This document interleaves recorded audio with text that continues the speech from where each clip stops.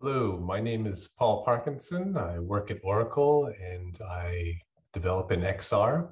And this is the first in a series of videos that I hope to put out at least once a month and hopefully even more often, showing Oracle technologies, in particular cloud and database technologies used in the XR space.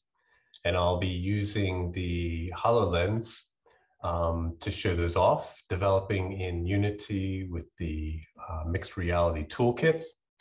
This first episode, I'm going to show an XR version of a popular workshop called Simplify Microservices with the Oracle Converged Database. And so I'll be showing two videos here. The first one is the first couple labs in the workshop. And basically the workshop uses an online food delivery service, a fictitious company called GrabDish. And you can place orders and have them delivered and such. And so in the first video, I'll be showing the different interactions that you can do with the XR version of this GrabDish app, speech, eye and hand manipulation in order to place orders and show the different data types of the database. So the orders are placed in JSON, inventory is managed with relational, and then the delivery is using spatial in the database. And you'll see the delivery map and things like that. So everything in that workshop is shown in XR format. And then in the second video, I will kind of go on to the DevOps side of things and show the Kubernetes layout and how different aspects of that can be shown, such as health probes, tracing, open tracing, and open telemetry. All of this, of course, visualized in an XR way. So I hope you enjoy it. It would be great if you could like the video and subscribe. As I say, I'm going to be putting these out fairly frequently, showing all the different technologies that Oracle brings to the XR space. Thank you, and I hope you enjoy.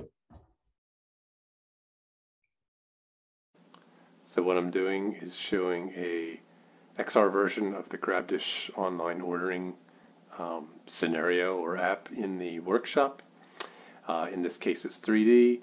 I'm able to interact with the application using hand gestures, eye gaze, and speech recognition.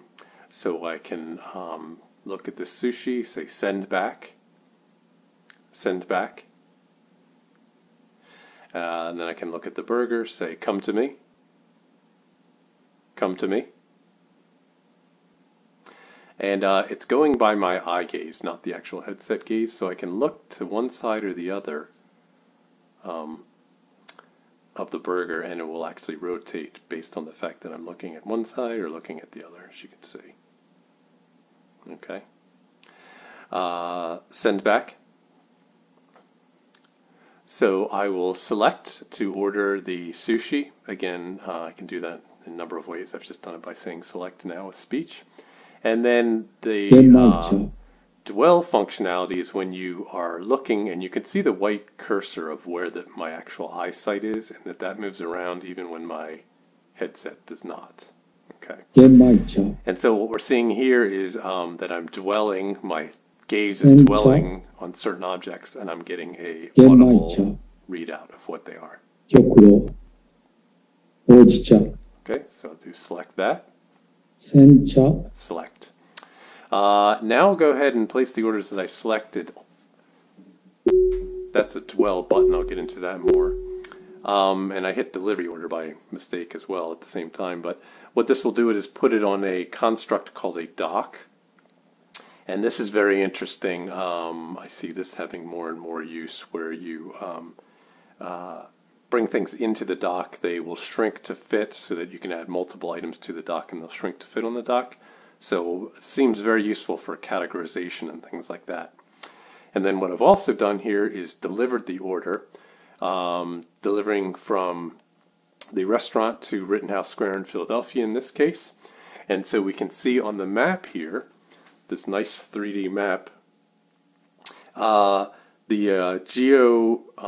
Spatial coordinates, the geocoding that I've received by sending the restaurant address and the delivery address to the Oracle Cloud Service backed by the Oracle Database, where it sends, uses the mapping API to send me the GeoJSON coordinates of the directions from the restaurant to the delivery location. And those are marked with these gigantic markers I put here, these yellow markers. Okay, and then we see the car over there, the sort of Blade Runner DeLorean Back to the Future car riding down that route. So let me bring this in. I can have this come to me as well. Come to me. Come to me. Okay, and bring this down a little.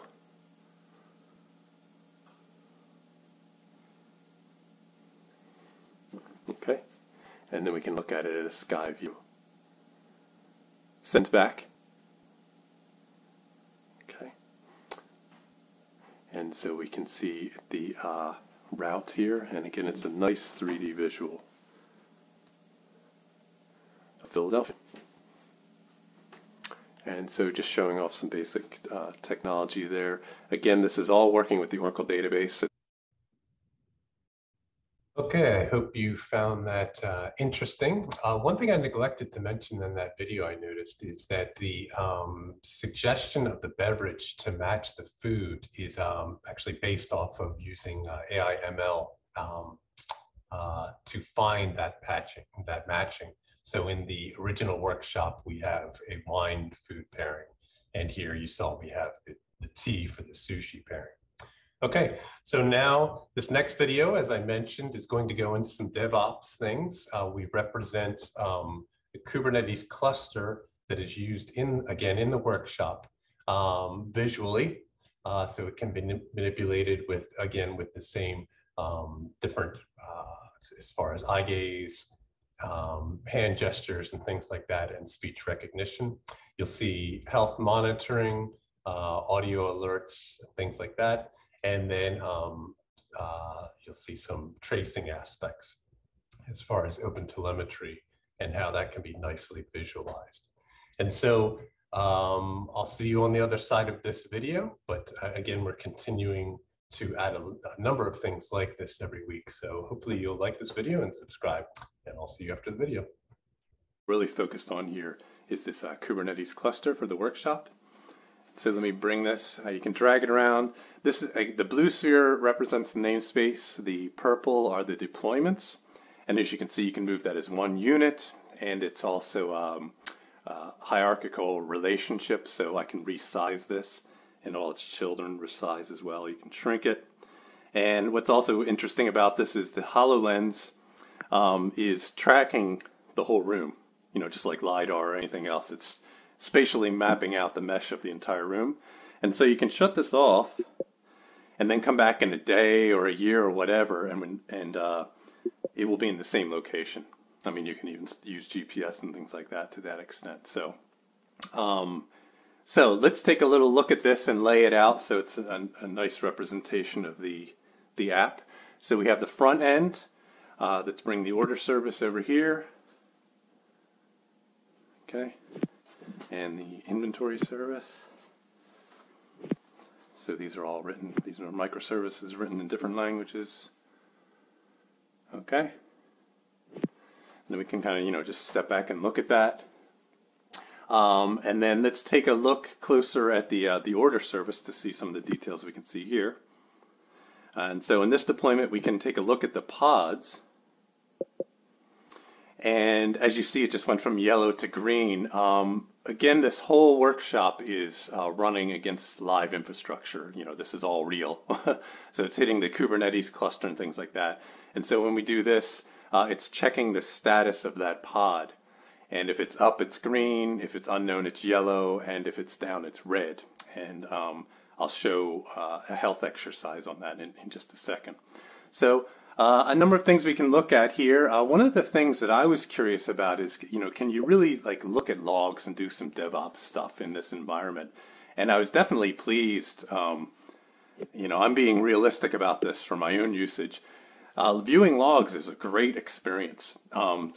So it's very easy to see. It's very legible. And with the eye tracking, it's actually I don't have enabled right now on this, but it can track what you are seeing, what you are looking at rather, so that it'll actually scroll with your eye. You don't even need to use the scroll on the right there. And then copying and pasting are pretty easy as well. So the logs is actually pretty nice. So let's go to the actual application itself.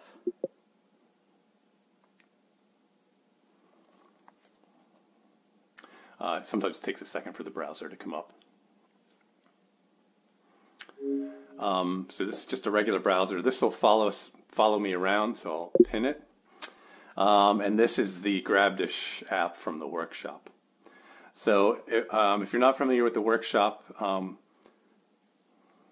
see if it's a little bright there. We show off a number of CNCF, Cloud Native Compute Foundation concepts, metrics, etc. And one of them is health. And so what we do in the workshop is you can actually have the microservice advertise that its liveness is false. And then this just demonstrates the Kubernetes probes, which will come by and see that the microservice is saying that its health, its liveness is false. And then Kubernetes will go ahead and shut down the pod and restart it. So I'll do that, and how that will be represented visually for us is that we'll see that pod there turn red, and we'll also get an audible alert. And that audible alert is 3D spatially. So I'm not even sure if you're going to be able to tell from this recording, but the sound will be coming from across the room if that's across the room, etc. So let's go ahead and do that. Oops. Okay, and then we see it Alert. Very quickly turn red.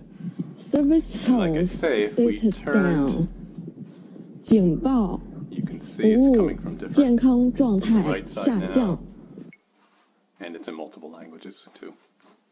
So then we'll see eventually that that's going to turn green. So now when it gets restarted. So now let's look at the app itself.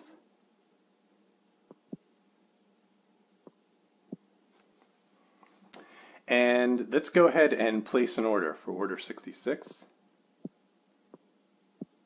Okay,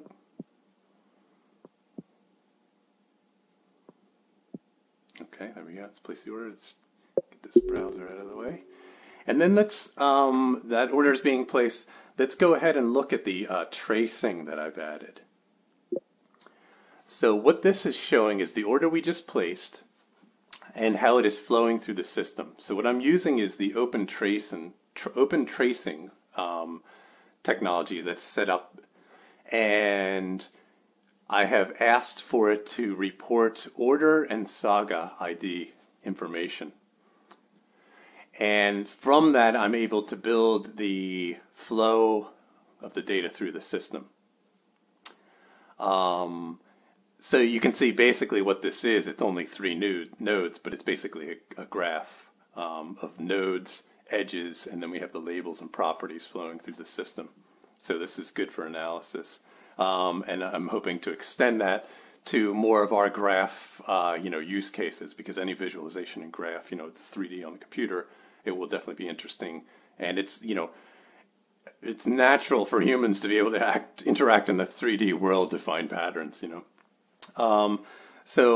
and then another aspect I'm working on right now is chaos testing. So I actually have a little kind of asteroids-looking character flying around the cluster and shooting down pods and manipulating the network in order to test transaction recovery and things like that. Okay, I hope you enjoyed checking that out and that you'll check out future videos that I'll be posting. Again, my name is Paul Parkinson. You can contact me, ask me for anything you'd like to see developed as well. I'm definitely interested in any ideas and anything you'd like to see, particularly with the Oracle Database and Oracle Cloud technologies. I'm more than happy to develop.